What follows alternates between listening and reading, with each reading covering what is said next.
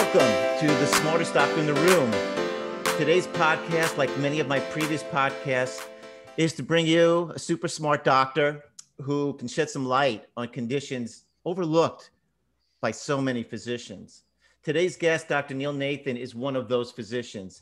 He has been practicing in Northern California, I believe, for 4 decades, and has made his mark by diagnosing and treating complex medical cases such as toxic mold, chronic fatigue syndrome, and more recently, like many of us, mast cell activation syndrome, just to name a few. He is the author of several excellent books. One I just finished reading, which I really enjoyed, Toxic, Heal Your Body. I thought it was terrific. He's also the author of Hope and Healing is Possible.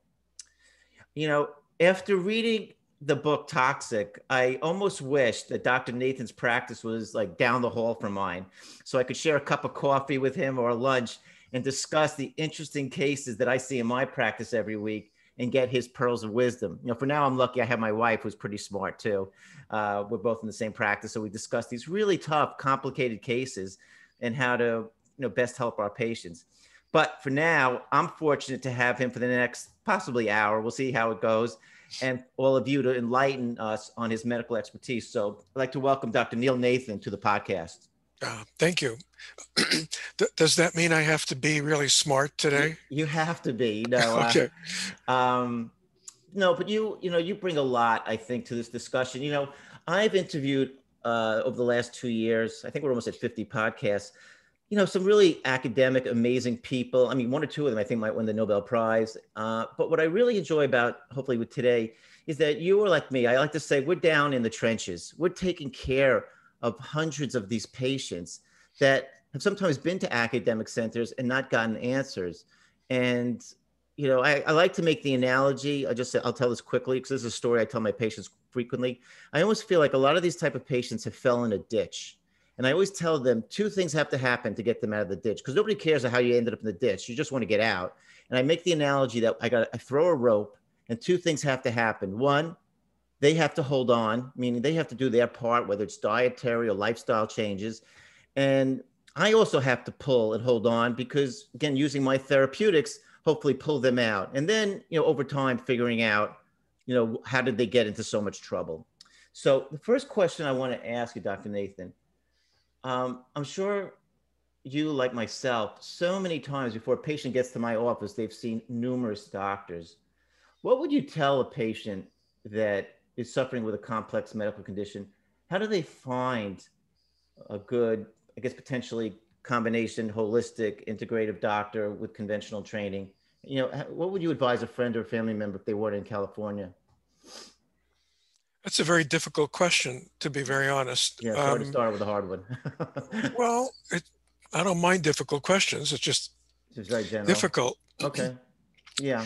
It really depends on what they're suffering from. And since you said that there are 2 people that have to hold on to this rope, it depends on their attitude towards healing. Good point. So I get requests from literally all over the world for people who are suffering with complicated medical issues. And I try to distinguish in my communication with them a little bit about their motivation to get well.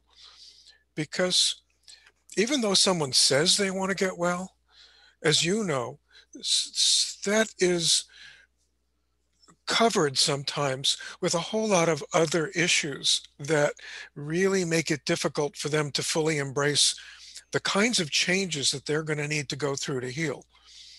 And some people are far more damaged from past life experiences than others.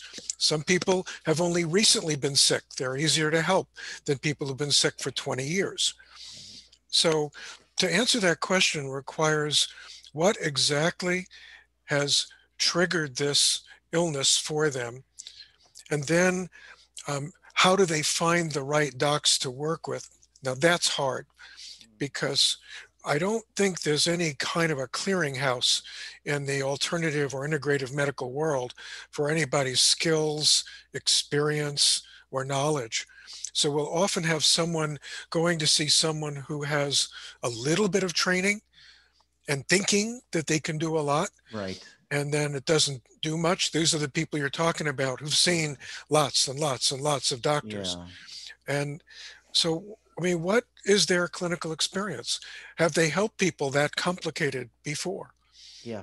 You know, it's funny. I think it was probably not the greatest question to start with, but I'll tell you why I thought about it. And just to bring this up to patients, one of the things, you know, again, reading your book, which I enjoyed so much, was it came out, you know, how much extra training you did. You didn't learn this in your residency, you know, or like a fellowship. And I like to think of myself too. It's been a 30-year learning thing. I've done training upon training, never stopping learning. And I think, you know, I know that's hard for patients to know because again, they go to a person with a degree, an MD, an ND, you know, something, chiropractor, and they assume that, you know, they're not only well trained, but have a lot of experience. And, you know, what I got out of your book, which I enjoyed, and we're going to go into a specific question in a moment, but it's that like you really never stopped learning. You know, I mean, you obviously, whenever you started out 30, 40 years ago, you know, these diagnoses didn't even exist.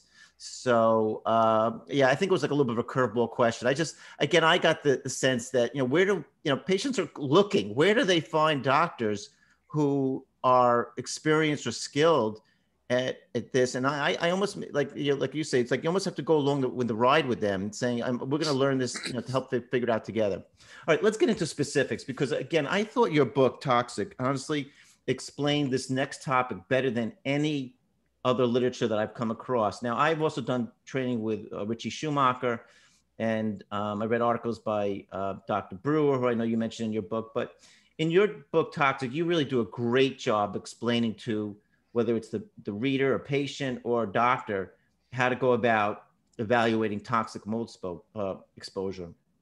So, if you wouldn't mind, I mean, going through a little bit, you know, how your steps you take in evaluating a patient that comes to you. Said, look, I believe I've had toxic mold exposure 2 years ago, 3 years ago, but I'm really sick now. And as you show in the book, I love that picture of all the different symptoms. It's very graphic for patients to, you know, to get an idea of how mold can cause so many different things. So how do you typically, if you can sort of run through that a little bit, how you evaluate? And I'll ask you some questions on certain tests that you order because again, I want to know how relevant they are.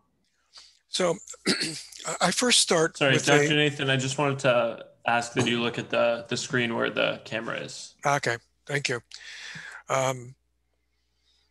Well, I typically start with a very detailed history.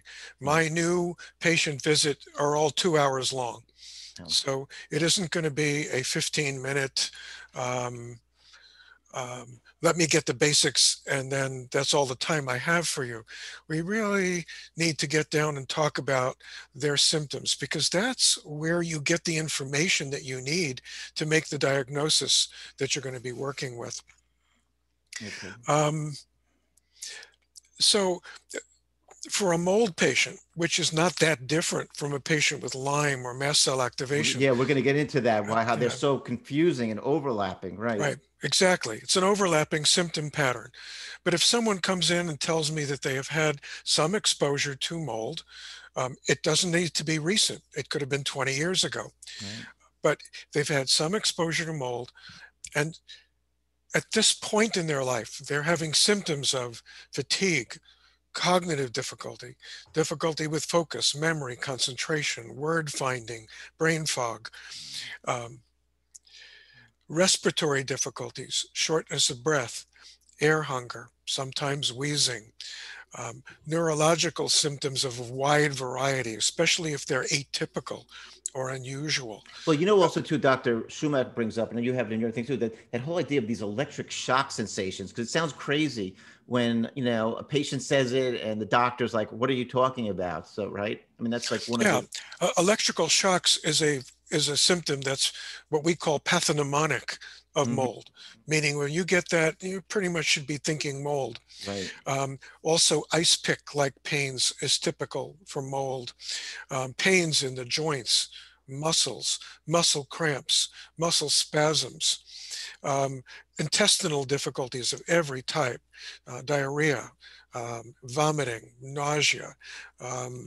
So you get someone who presents to you with this wide constellation of symptoms that um, for other practitioners, I'm very well aware that these people come into their office and they go, oh, this has got to be in your head. No, nothing has all of those symptoms. Right. And unfortunately, those practicing physicians have not heard of mold or Lyme or co-infections But or mast they're not cell taught this in activation. their training. That, I mean, that was my, when I go back to that point. I mean, myself included, I'm a board certified immunologist, allergist, and infectious disease. I had none of this training till I did it on my own. I had reached out to Richie Schumacher, again, try to educate myself. And now seeing these cases over the last 2 or 3 years, you quickly see that exists. One other thing too, was on 60 Minutes yesterday. I mean, even this whole post-COVID long hauler syndrome. I mean, I think it's going to make doctors appreciate that you can have some kind of exposure, infection, and then months and years later have these wide-ranging symptoms, which I think gives more validity to to even like these toxic mold patients. So let me ask you. Okay, you're absolutely right. The history is obviously really key, and spending time with the patients. What about the visual contrasting testing? That's again something I never had heard of before working with Dr. Schumacher. Do you find that a good screen? Do you typically do that on most of your patients? Where they do this eye test, which they can do online, just so patients know to see if they have a biotoxin illness. Have you found? I mean, I'm really curious in your experience. Have you? I mean, I see a lot of patients that fail it. So is that helpful to you? Not as helpful as I thought when I first learned it. Right. I mean, I started working with Dr. Shoemaker in about 2005, and we kind of together did a lot of teaching together. Mm. We don't agree on some of the important details of how to evaluate and treat mold toxicity. Yeah, I know, but I like your approach. Yeah, go ahead.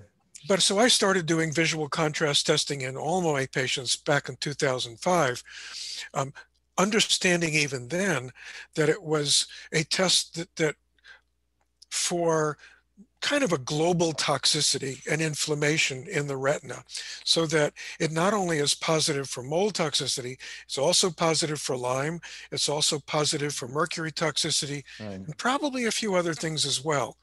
So for me, in the beginning, before we had the urine mycotoxin testing, Right. it was the standard. It was standard. Right. That's what helped me put it on the map. Right. But as our testing improved and as we became able to identify with a lot more precision what we're looking at, I still do it, but it's simply a inexpensive general measure that someone has some toxicity that we need to be looking at. It's like a sedimentation rate. It's like that old test we use in blood. Yeah. It sort of alerts us that something's off, but it doesn't really pinpoint anything. Okay, right. Fair enough. And I just want to add, for people who are using it, I don't think it's as precise for mold toxicity as sometimes claimed. Mm-hmm. And because Dr. Shoemaker doesn't do urine testing, I know. he uses that as the endpoint of, you're well now because your visual contrast has come back in the normal range. Yeah. But what I see is that it'll come back in the normal range long before the toxins are completely gone. So I think people need to be careful with that particular test. Yeah, so let's move on to that. That also I did find confusing with him, why he doesn't like the urine mycotoxin test. And I felt a little bit validated because I find it interesting, and again, more data to me is helpful.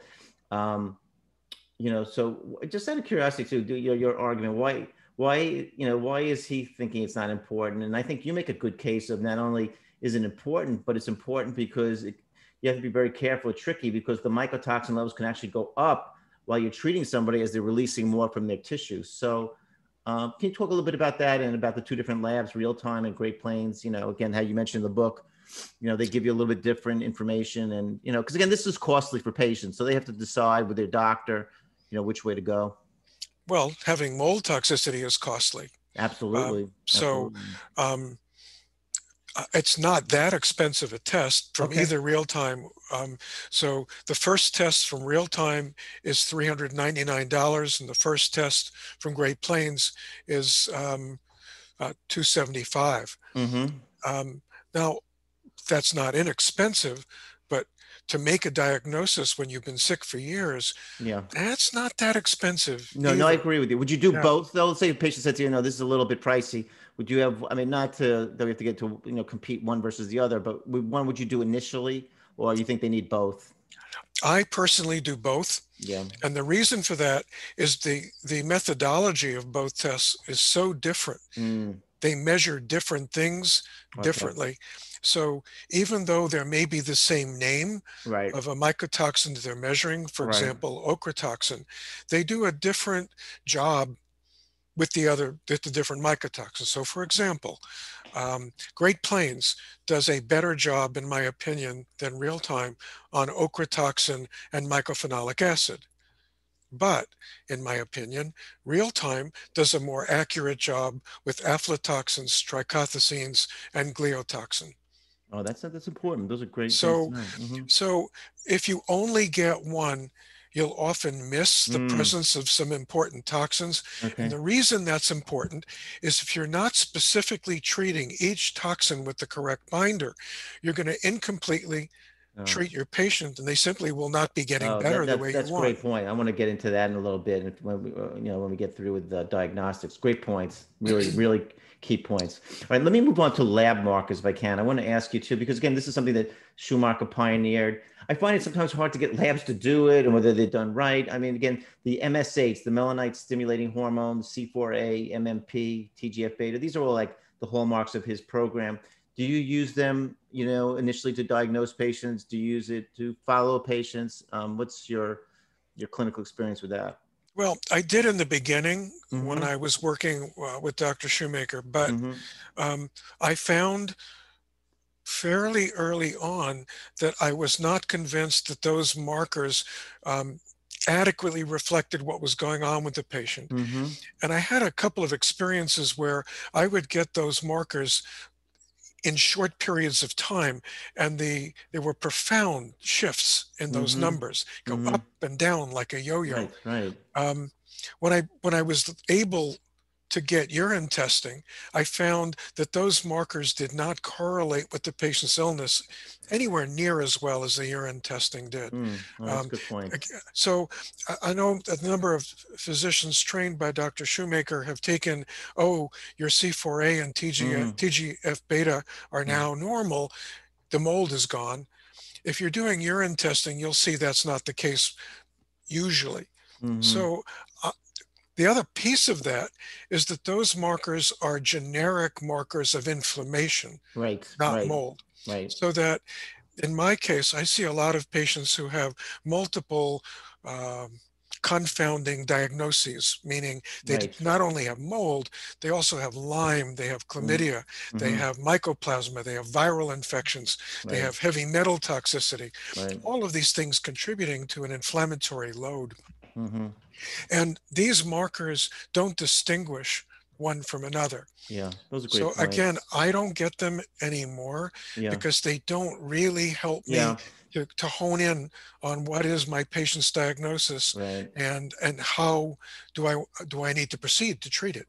What about also the Marcons, the nasal swab? Do you typically get that, or is it if they have sinusitis, or you just like to see if they have those Uh, biofilms? No, well, again, MARCoNS is what we call a commensal infection. right, It's not an actual infection. right, right. It lives in the sinuses of most people. Mm-hmm. So merely having it doesn't mean it is affecting you.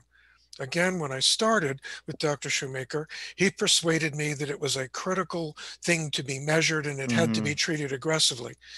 But over time, even when I was treating it aggressively, first of all, eradicating it is extremely difficult, Right. rarely happens. And Mm-hmm. when you did, I didn't see people responding clinically. Mm-hmm. Sometimes the treatments that we gave helped them with a runny nose or some Yeah, congestion. right. But I'm not convinced that that was treating the Marcons. That may well have been treating other infective Inflammation. Mm-hmm. components of the sinus areas. So I don't get Marcons. I don't follow it, and I Okay. don't think it's important in the healing process. And Right.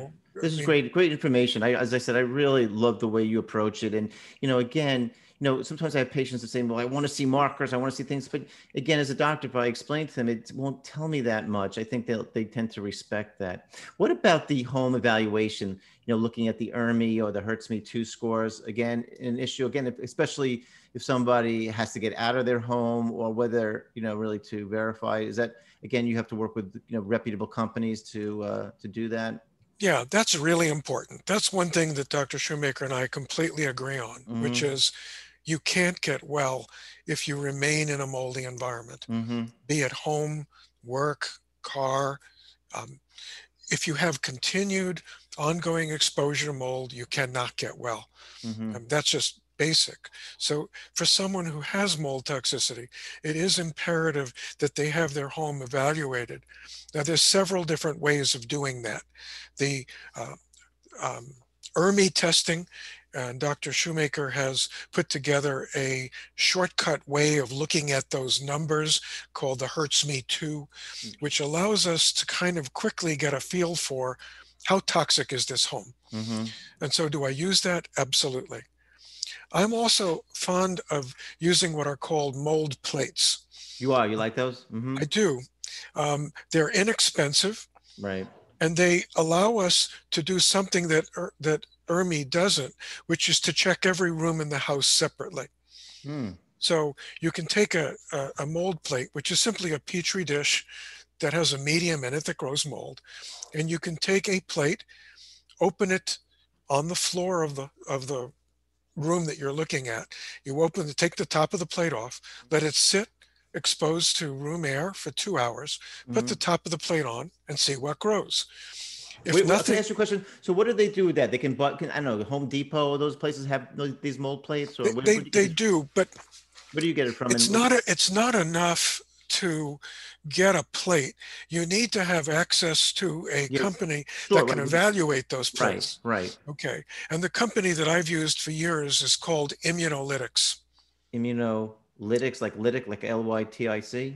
Perfect. Yeah. Okay. Yes, exactly. Excellent. Okay. So you can get the plates from them, Okay.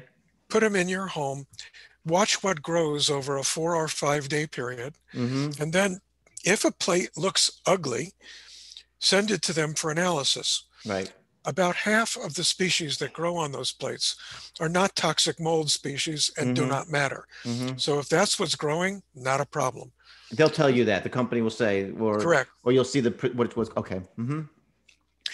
Um, However, if you're growing toxic mold species in any appreciable amount, that not only tells you it's there, but it also quantitates it, and it tells you what room it's in or rooms. That's a really good point. Right. If you Wow. if you have it in all the rooms of your house, one particular species, say Penicillium or Aspergillus, then it raises the question of, is it in the HVAC system of Mm-hmm. your home, spewing mold spores literally all over your Right. So house? then you need somebody more professional to assess that, Correct. essentially. Correct. Okay. That's a great point. That's a great point.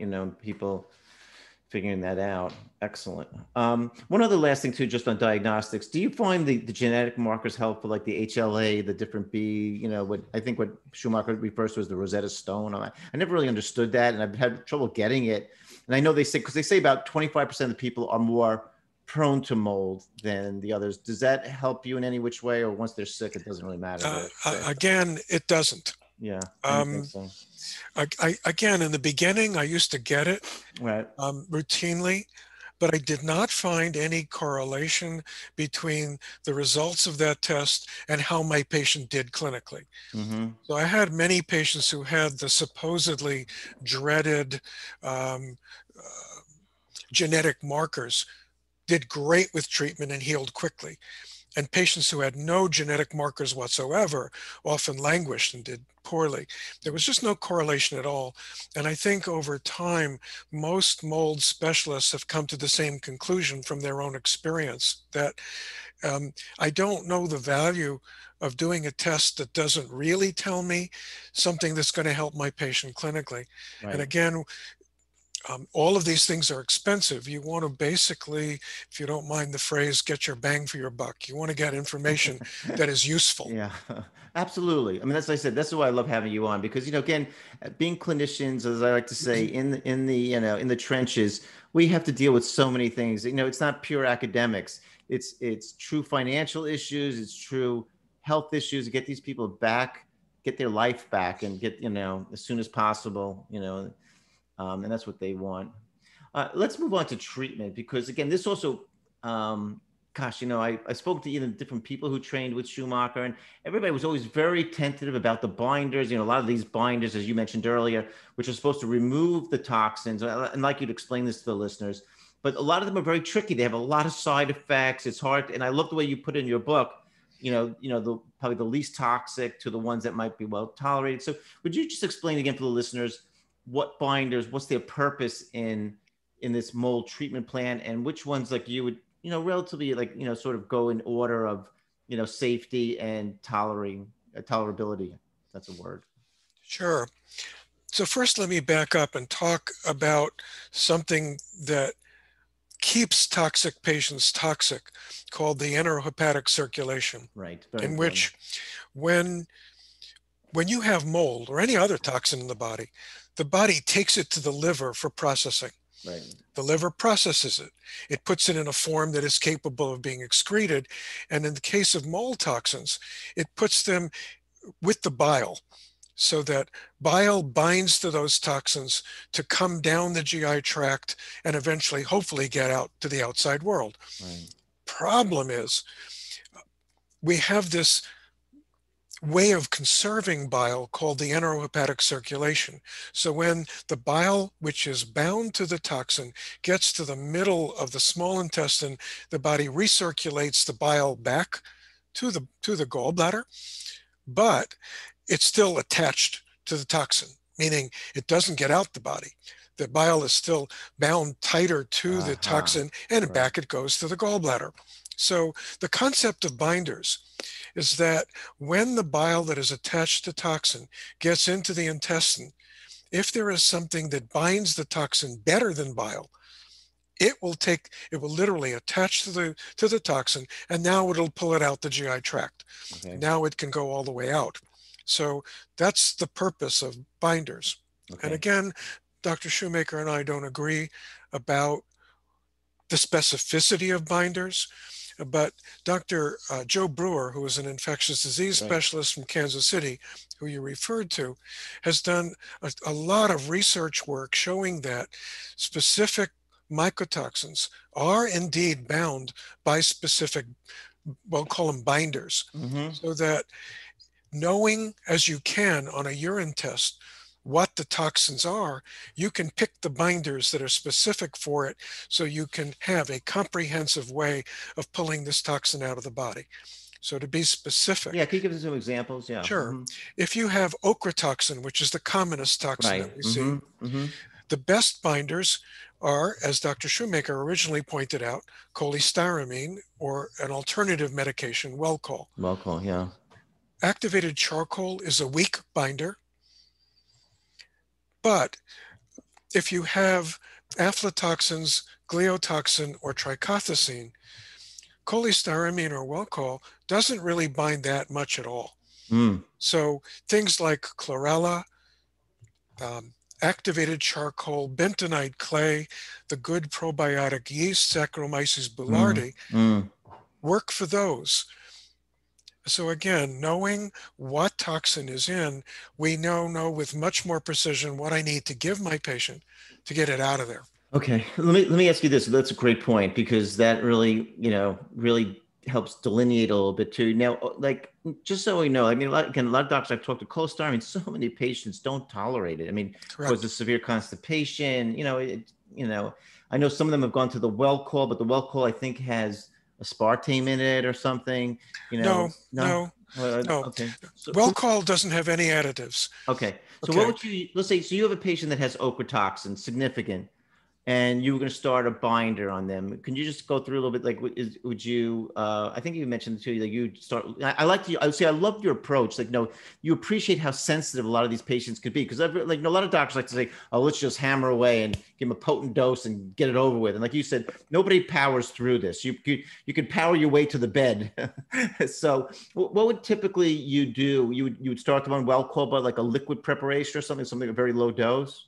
No, I typically start on even lighter, which even though activated charcoal isn't the best binder, Okay. it's a good startup to get people Okay. going. So Okay. I would typically start for ochratoxin with Okay. activated charcoal in very small amounts and slowly work up. Mm-hmm. The nature of my practice, and I need to really communicate to your listeners that I basically see the most complicated patients who are the most sensitive and the most toxic, so that my patients are very sensitive. A standard shoemaker dose of cholestyramine is 4 grams 4 times a day. Yeah. I don't have any patients who could do that. Mm-hmm. So I typically would start much, much lower doses. I Yeah. might start on an eighth of a teaspoon of activated charcoal. Mm-hmm. If my patients can work up to a whole capsule, and capsules can either be 250 or 500 milligrams, that's great. Mm.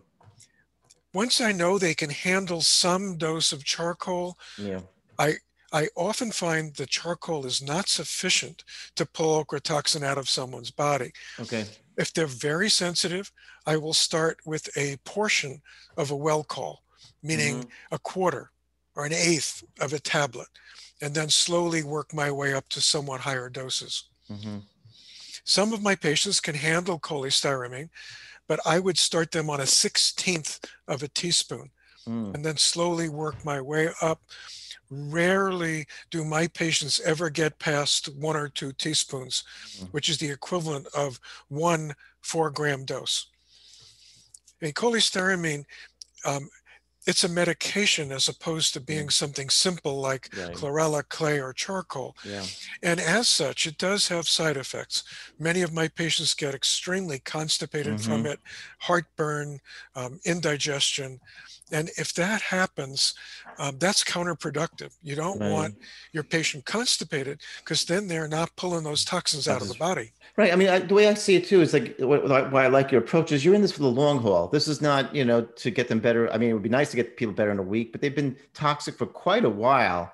That again, anything like you have to, it's like when I do also desensitizations for food and environmental allergies, that's like kind of my specialty. And the end game is to get these people better. I don't need to get them better in a week or two because it's just not going to happen. The body can't handle that kind of intense desensitization. So Right. again, just analogous to this, I like your approach. Like, it's like also I use the analogy all the time with patients like working out with weights. You don't want to go to a 200-pound weight, your first week. Start with those 5-10 pounders. You'll get to a good level. No, excellent points, all of them.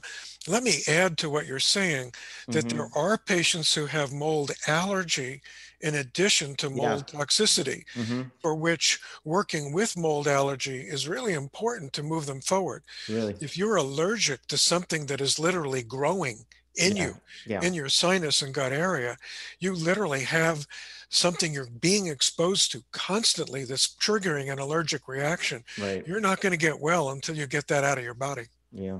Yeah. Well, these were super great points, and I thought you explained them so well in the book, even better, on the podcast. That I hope listeners, because we've had a lot of response to some prior, topics on this. But again, your book I thought was so well written. So again, anyone who has questions on this, I defer them to your book, Toxic. Let's move on to the next condition, which again, I did do a podcast on this before too, but again, I just love your approach and it's so fascinating for me because again, as I mentioned, my background's been in allergy and we would occasionally see, I saw only a couple of cases in my whole career of systemic mastocytosis. But now we have this new thing called mast cell activation syndrome. And again, what happens even in the allergy community for a while, they're like, no, this doesn't exist. This is just these alternative doctors coming up with a thing. And, Dr. Lawrence Safran, who I had on my podcast, did a lot of pioneering work on this.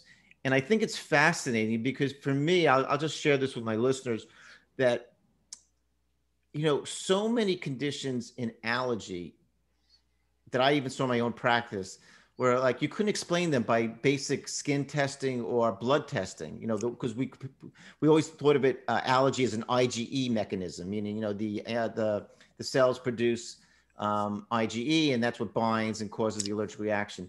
But now we're realizing that these mast cells that are all over the body, they're on our skin, they're in our GI tract, they're in bladder, and they're in the uterus. I mean, crazy places. I didn't even really realize that these are what we call our first responders in the immune system. And there are patients that have an ability, they're more sensitive that these mast cells release. And I just want to share one last thing before I want to get your opinion, that I thought about this, one of the first things they taught me in my fellowship before, back over 30 years ago, we used to do a lot of skin testing. Now I do a lot of blood testing, but we used to do skin testing. And the first thing we used to do is have the patient turn around and stroke their back with a blunt, tongue blade to see if they had what's called dermatographia.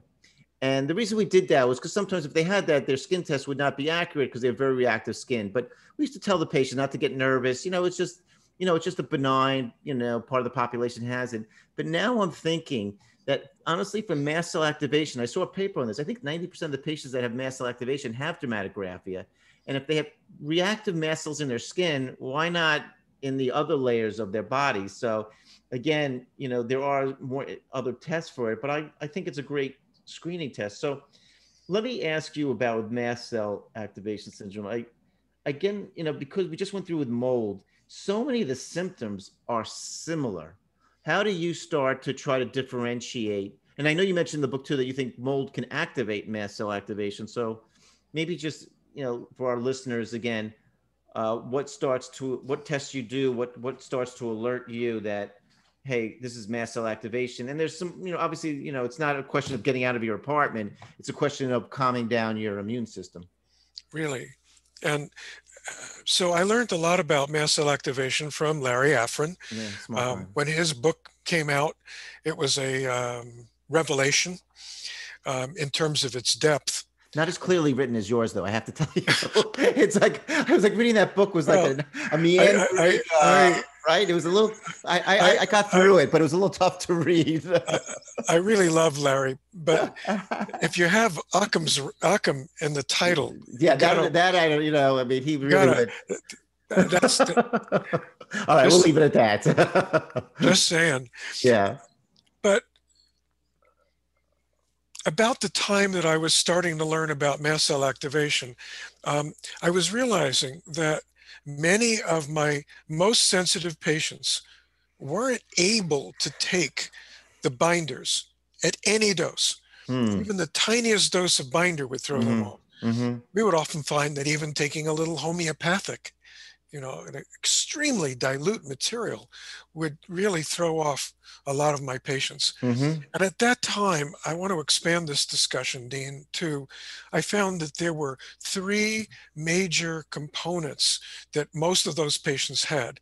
They included mast cell activation, but they also included dysfunction of the limbic system and dysfunction of the vagus nerve, which Stephen Porges, who writes about this beautifully, called polyvagal theory. And so those 3 areas were affected by not only mold, but also by Lyme and by co-infection, sometimes by viral infections, sometimes by other infectious processes, so that it would trigger these conditions. And they all interrelate. It's very hard to talk about mast cell activation and not talk about limbic dysfunction, because each affects each system very much so. So coming back to your question, how do you distinguish mast cell activation from what causes it, which could be mold or Lyme or what have you? Let me add, the vast majority of people that I see with mast cell activation have mold and or have Lyme. Vast majority. That's an important point. Okay. And one of the things that Dr. Afrin doesn't talk about, nor does Dr. Theorides, who's also considered an expert on this subject, is that if you look at mast cell activation as an illness isolated, you can treat it forever and make people better and more comfortable, but you're not going to cure it until you figure out what's causing it. Exactly. Well, that's a great point, because what Dr. Afrin did bring out, because with all those different things, and it makes sense because, and we're going to get to one of the really interesting things I'm going to bring up about treating this, is that the mast cells, again, are part of your barrier to the outside world. So of course they're going to react to changes in temperature, changes certain things in diet. I mean, it only makes sense. So yeah, okay, So I have to consider mast cell activation in virtually everyone I see. interesting. Now, it's tricky. The testing for mast cell activation is really difficult. It really The, is. It's the, just the mediators, mast cells yeah, are capable of making over 100 or 200 chemical mediators, yeah, but they're present in the body for fleeting instants, right, very briefly. yeah, They trigger a whole lot of other biochemical effects that last a lot longer than that, yeah. but their presence is short. So you have to get lucky to catch it on a Just to blood make that test, point too, urine again, test. in my training in allergy and what we used to learn too is like when we used to deal with the ER, let's say if they evaluate a patient with anaphylaxis and they wanted to really, make the diagnosis versus something else, they literally had to get the tryptase levels during that 4 or 8 hour period when the patient was acutely sick. Otherwise they could miss it.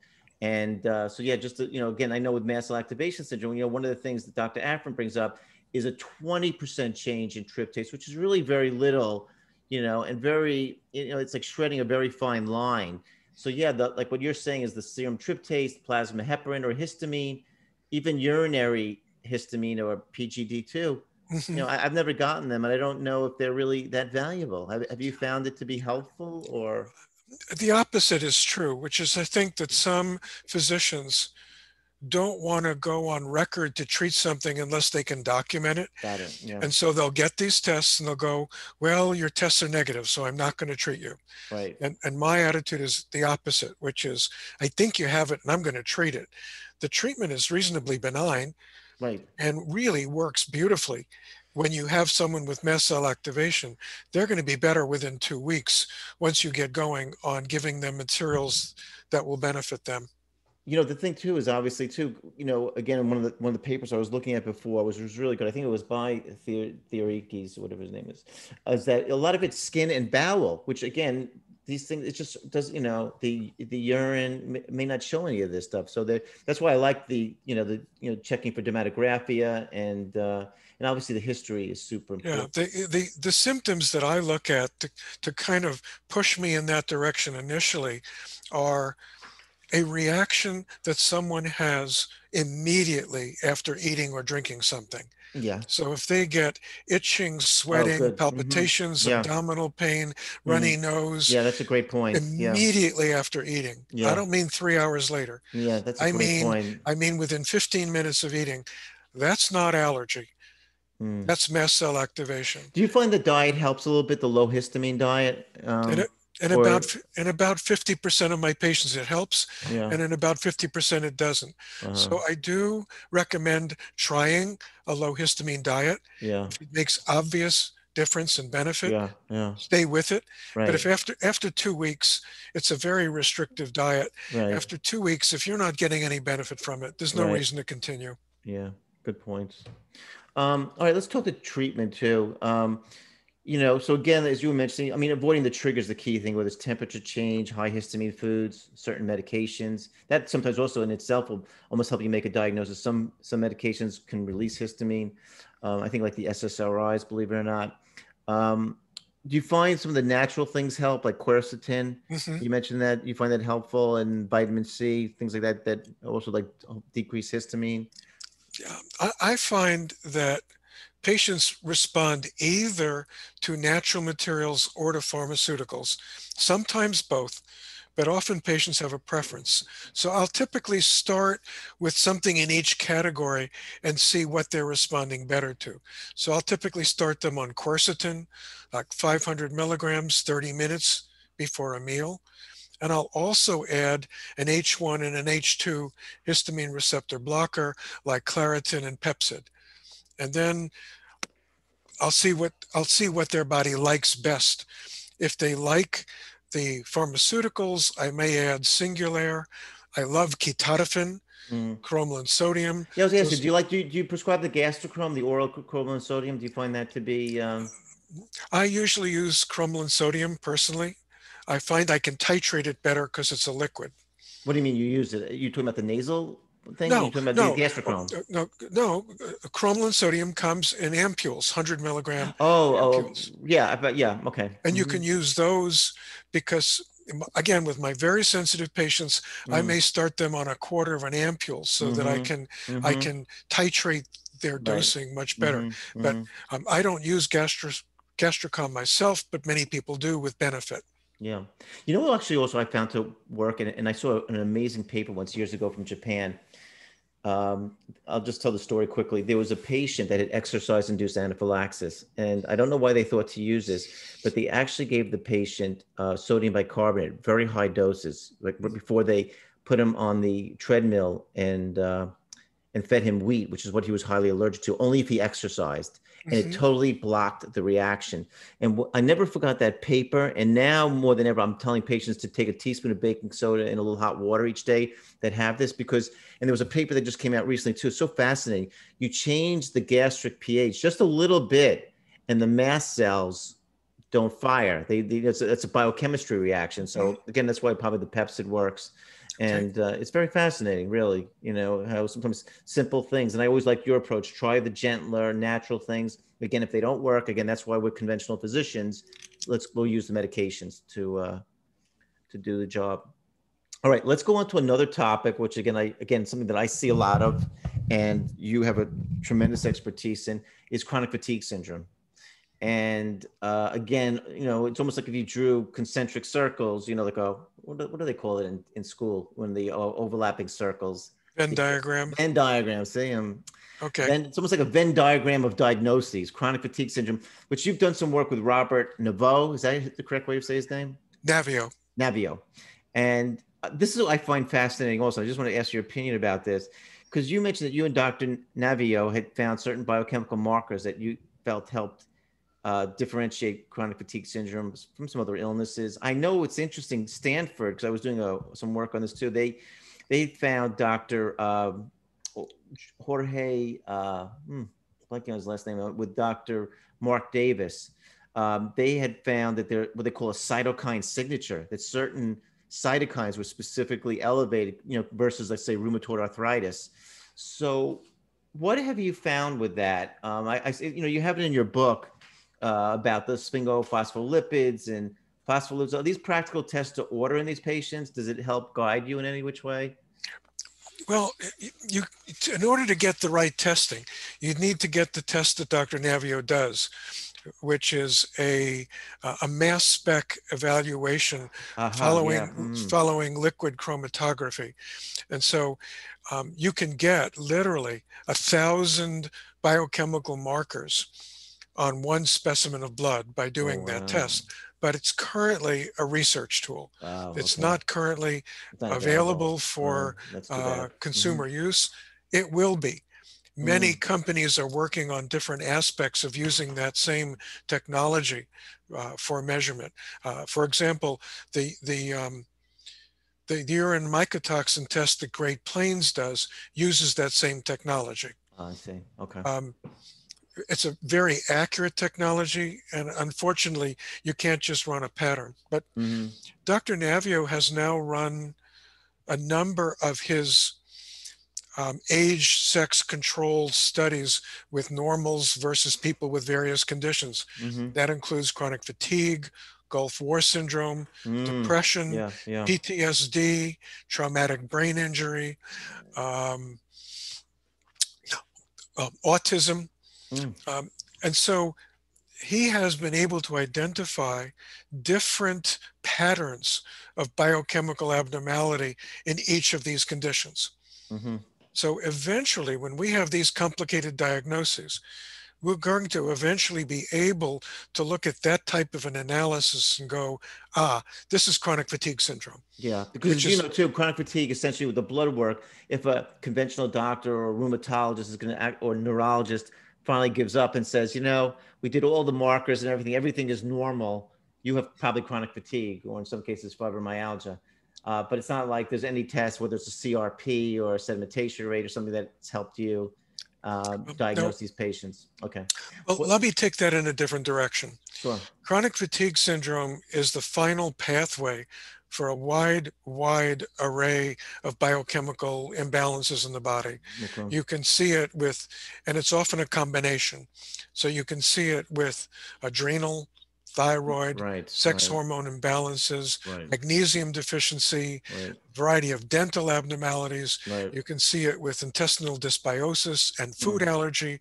You can see it with mold toxicity, Lyme disease, mm. viral infections.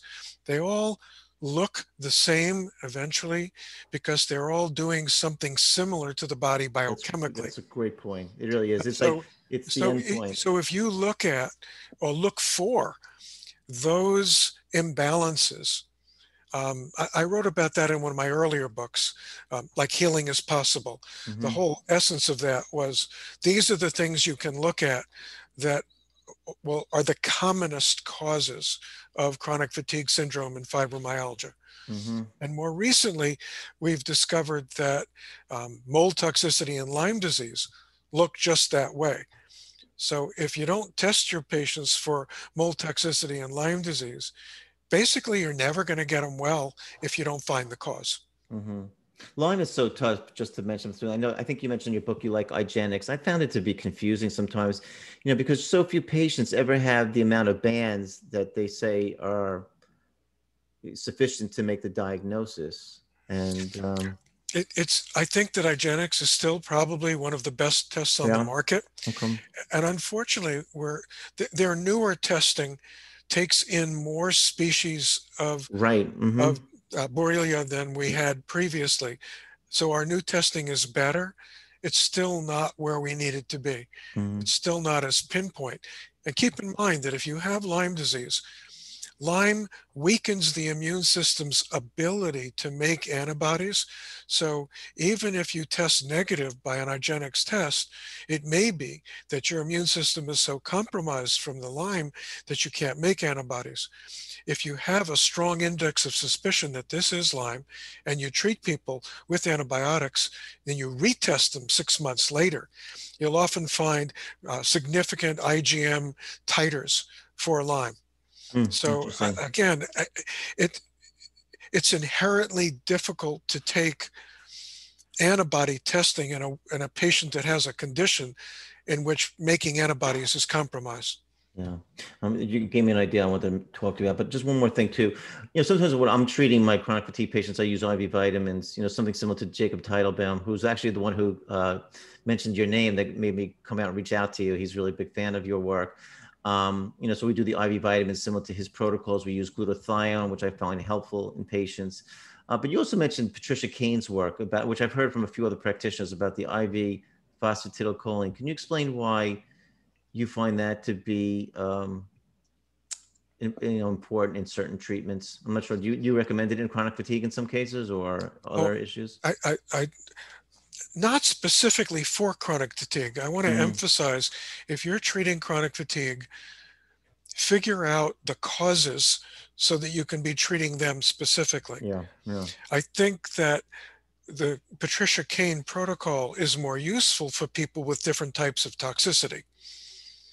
So I love intravenous phosphatidylcholine, for example. You do. You think it's It's really helpful? Yeah. absolutely, it's very, very helpful for mold toxicity, but any other type of toxicity, be it environmental toxicity, Uh, heavy metal toxicity. It's a great drug to essentially reboot and stabilize membrane physiology, because every membrane in our body is largely composed of phosphatidylcholine, phosphatidylinositol, phosphatidylethanolamine. That group of phospholipids is critical in membrane physiology. And it appears that when you give intravenous phosphatidylcholine, you're markedly shifting those membranes to become more fluid. They go from being rigid when some of the um, higher fatty acid materials get mm-hmm, tacked on mm-hmm, as the body's metabolism mm-hmm, gets messed up, mm-hmm. which it does in chronic fatigue.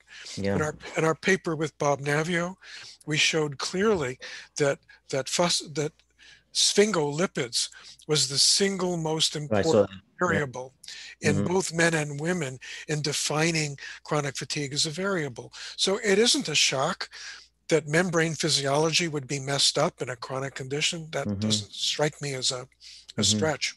Any significant side effects with the phosphatidylcholine or not really? It's pretty safe. Like binders, in very sensitive patients, you have to use a low dose. Yeah. You can't just jump in with high doses. Otherwise, it's very benign stuff. Very, very helpful. Yeah. It's interesting because I learned over the years too, that's why you really, even when you do IV therapy, so many places have popped up, these IV bars and all this stuff too. But, you really got to know what you're doing. I mean, again, I learned from a guy named Dr. Mitchell again in Florida about screening for G6PD deficiency. And one of the other things I learned, I'm just curious your thought about this, like even glutathione, like also, again, using your advice, like, we used to give a standard dose of glutathione, about 10 cc's. Some patients got intense flushing, chest pain. I mean, it was pretty scary. It looked almost like an anaphylactic reaction, but I realized I think it was more like a histamine flush. Yes. Right. Yes, and I've seen that myself. Yeah, it's very scary. I've learned that I've treated it with antihistamines when it happens because the patients are so distressed. I mean, sometimes it'll go down on its own. And then what was interesting too, we had one patient who was having these large smoothies before he came to the office, and it turned out he was having avocado, which is a high histamine food. So I didn't know if that was triggering it, but. Again, but you find glutathione to be important. And I meant to ask you, did you measure that like in the blood, like the glutathione in the red blood cell or something when you're evaluating patients and stuff? Did you find that to be helpful? It's hard to get a good assay. Yeah. The only lab that I know of that does an accurate measurement of glutathione, which includes measuring both reduced and oxidized glutathione, is Health Diagnostics in New Jersey. They do a great job with it. The other labs, and it is available from other labs, I find them quite inaccurate. So does it give you information though that's helpful? I mean, like if you see someone has a low, reduced whatever serum glutathione, I know you mentioned this about methylation. Do you feel they're not a good methylator? I mean, so the answer is yes and no. Meaning, because of the concept of the cell danger response, the mitochondria intentionally start changing methylation chemistry and using glutathione differently. So because methylation is compromised in virtually all of our patients, you're going to get low glutathione levels in everyone. So is that useful? Not really. You can almost assume that everyone you see is low in glutathione. However, taking it is a two-edged sword, because for some people, they respond beautifully to it. They love it. They go, wow, that's great. I feel great on it. And some people, you can throw them under the bus with small amounts of glutathione. Yeah, interesting. Because especially in my mold patients, glutathione does mobilize toxins quickly. Yeah. But if it mobilizes toxins quickly and the patient's ability to get rid of those toxins is compromised, which it is for most of my patients, you'll make them worse. So I would say that at least half my patients can't take glutathione because it makes them worse. And I want to toss out one more important concept for it, because everyone's in love with glutathione these days. Yeah. I just want a note of caution. Glutathione is the end product of methylation, one of the major end products. The body has a biofeedback loop with glutathione. So if it senses that you have a ton of glutathione on board, because you're taking it exogenously, it's going to stop methylating, going, okay, great, I don't need to methylate, got all the glutathione you need. And the last thing you want is to have your body shut down or decrease methylation chemistry. So was there a way you would predict? I mean, do you look at the MTHFR status when you're deciding on? No, I don't. The MTHFR status only tells you about genetic potential. It does not tell you how well they're methylating. Interesting. You can almost assume that everyone methylates. So I do like glutathione, and I use it after a trial and error process with my patients where we'll try it. If they respond well to it, I'll keep using it. Okay. If I try it and they'll go, it's off the table for a long time, not permanently. Yeah, no, it's so funny. Again, it's so enjoyable talking to you because I had to just sort of discover this on my own. Like, when you're in the wilderness, and Dr. Teitelbaum's in Hawaii enjoying himself. It's hard to, he is. All of a sudden you have a patient in the office. You're like, what the heck is going on here? But I learned after one or two, almost, and I knew how I thought beneficial I had seen from certain patients that I learned, we do what we call test doses. We started out with low doses. Yes. If they tolerate it, we try to increase it. And if it's beneficial, we continue it. If it's not, we Yeah, stop. no, yeah. Jacob is a very good friend of mine. I know he said I've great things about you. I've shared Mai Tais on his veranda in Kona, Oh, you which have, you lucky which person. which he's got a beautiful view of Kona, and it stretches out below him. It's a nice way to hang out. Yeah, he figured out the paradise. All right, we're moving on to our final section. There's just a small amount of things I still want to ask you. One of the interesting things, and I think we're going to see this with COVID, unfortunately, and you talk about this, and again, I thought it was so really excellent the way you explained about the cell danger response, because what I try to explain to patients, whether it's Lyme or certain other things, is that the initial infection or um, injury to the body can cause inflammation for months or sometimes years afterward.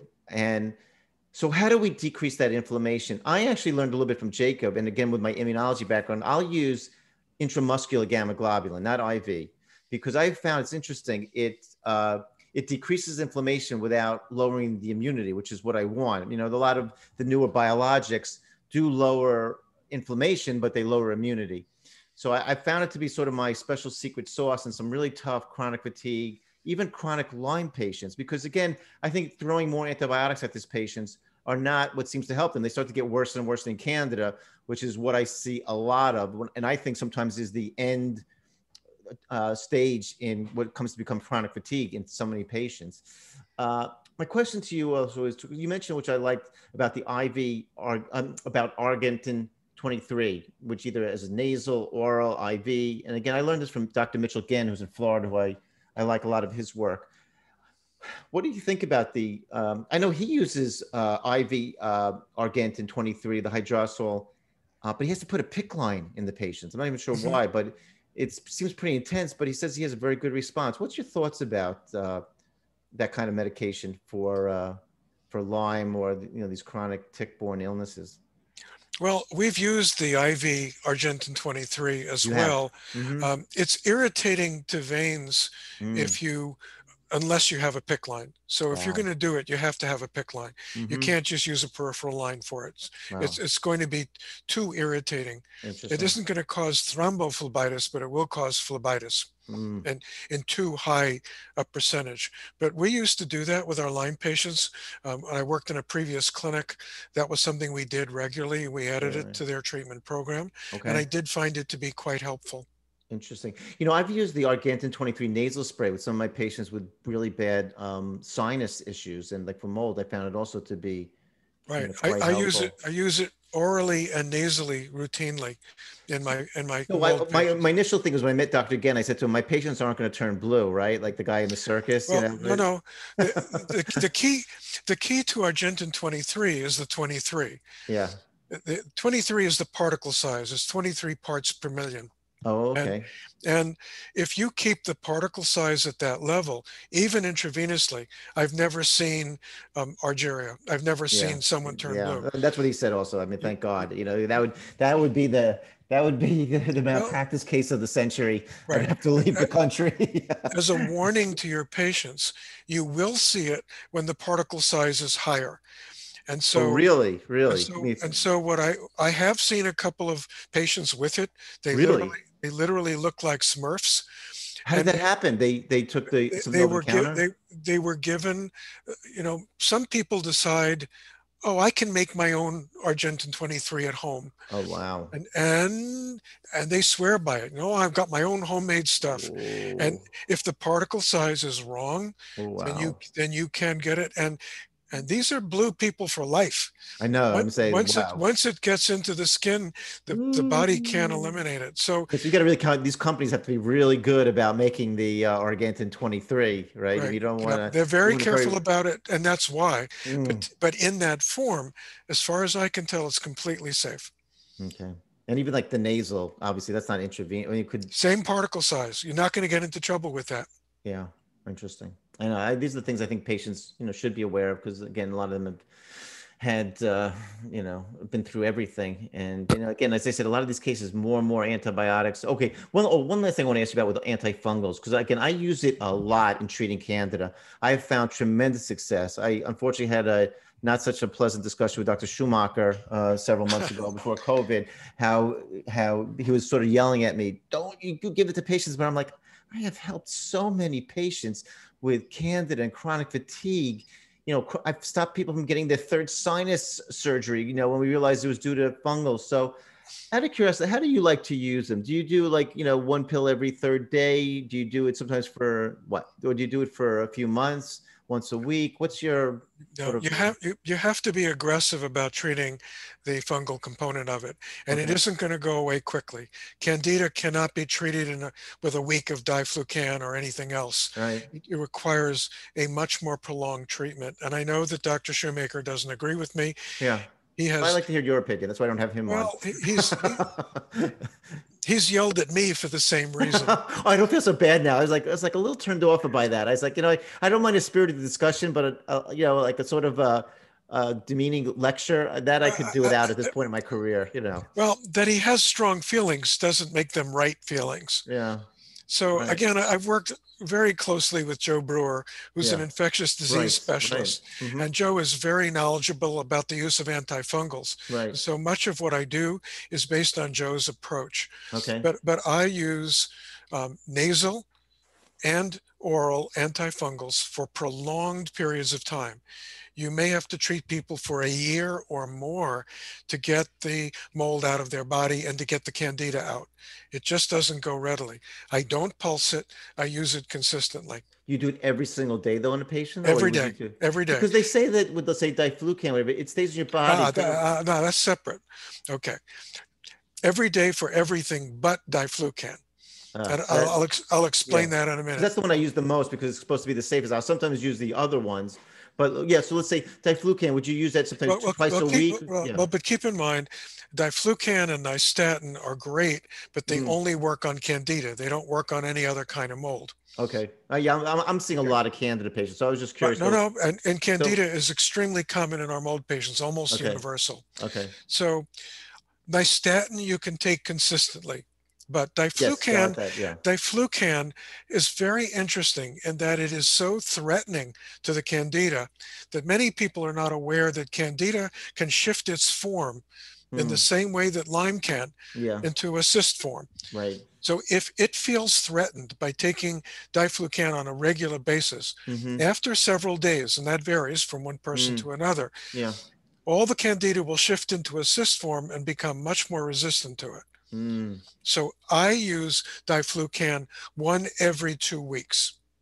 Interesting. So they're taking nystatin every day. Right. They do the diflucan once every 2 weeks, and you'll sometimes do that for a few months. A year, sometimes more. How about with the vaginitis? Like, some of the women I'm seeing have terrible vaginitis. They're so uncomfortable. Is that enough, or?